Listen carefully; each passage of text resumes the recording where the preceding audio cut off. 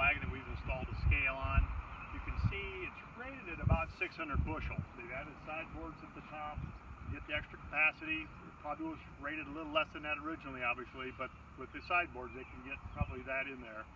So we've put an electronic scale on this, and I'm just going to kind of show you how we did that.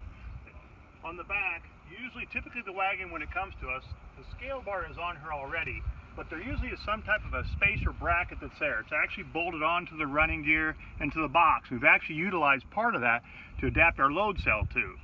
So the back's usually pretty straightforward. We can come with our top bracket that we use at attachment, and the box just pretty much sits rigid on the bars. This bracket has a little bit of play to it, back and forth for a little bit of give.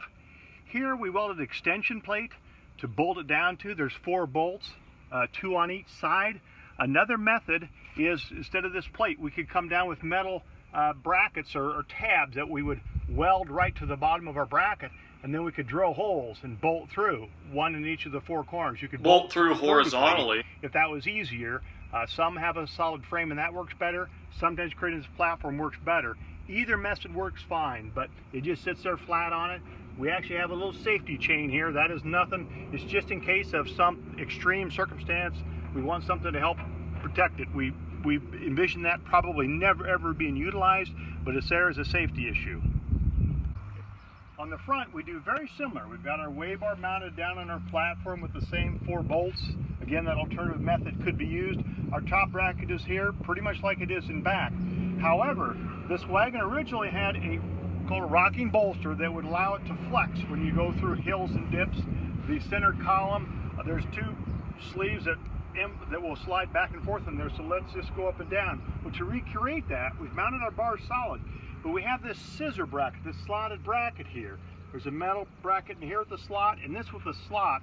That allows us, as we go through dips and valleys, if we need to, this can move up and down, keeps the flexibility in, and that helps us so we don't have issues with any of the brackets being compromised or cracking or anything like that, or need to do any repairs, because this thing can walk like it was originally intended to. So that's really how we do most of the scales on most of the gravity flow wagons, especially the bigger ones. If you get a smaller one, say 300 bushel or so, you maybe don't need to do the scissor, but if in doubt, we put the scissor in, and that's always served us well. Then it's just our 4 weigh bars. They consolidate typically to this particular one.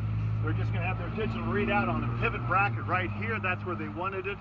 They can run a self-contained battery on the wagon that they recharge, or out of the tractor pulls it.